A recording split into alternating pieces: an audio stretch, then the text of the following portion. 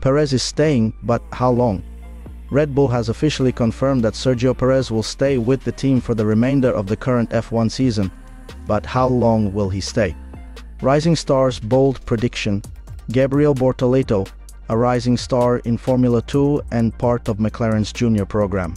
Bortoleto's ambitions, despite being linked to Audi's future F1 team, Bortoleto remains committed to McLaren, where he hopes to secure a future F1 seat, even if it means starting with another team.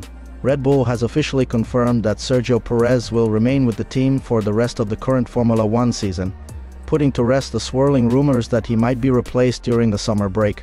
This announcement comes amidst a period of underwhelming performances from the Mexican driver, who has struggled to meet expectations after signing a new contract with Red Bull.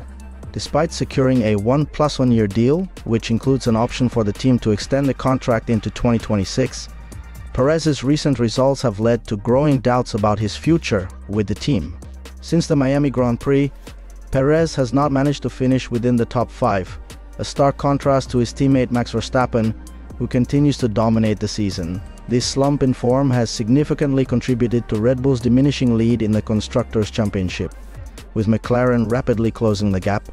McLaren is now only 42 points behind Red Bull, a situation that has forced the team to rely heavily on Verstappen's performance to maintain their position at the top.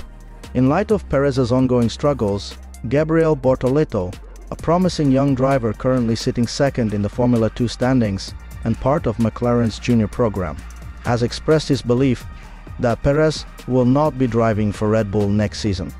Speaking to the Brazilian motorsport media, Bortoleto speculated that Perez's inconsistent results could lead to his departure from the team. Although Perez's contract extends into next year, Bortoleto doubts that Red Bull will retain him given the pressure to remain competitive in both the Drivers' and Constructors' Championships. Bortoleto's own career trajectory has been a topic of interest, especially with recent rumors linking him to Audi's future F1 team.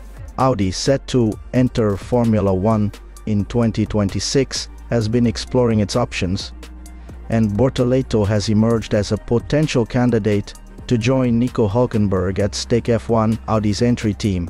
Despite these rumors, Bortoleto remains focused on his commitment to McLaren, with whom he has a long-term contract. He has made it clear that McLaren is grooming him for a future in Formula 1, though he acknowledges that breaking into the team might take some time given the solid lineup of Lando Norris and Oscar Piastri, both of whom are also on long-term contracts with McLaren. Nonetheless, Bortoleto is confident in his ability to shape his career path. He emphasized that while McLaren plays a significant role in his development, they do not seek to hinder his opportunities to succeed in Formula 1. McLaren has assured Bortoleto that they will support him in finding a seat in the sport, even if it means racing for another team initially. This level of trust and understanding between Bortoleto and McLaren reflects the team's commitment to nurturing his talent while keeping him within the McLaren fold, with the hope that he may one day race for them in Formula 1.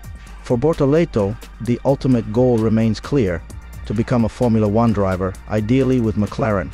However, he understands the competitive nature of the sport and the need to be flexible in pursuing his dreams.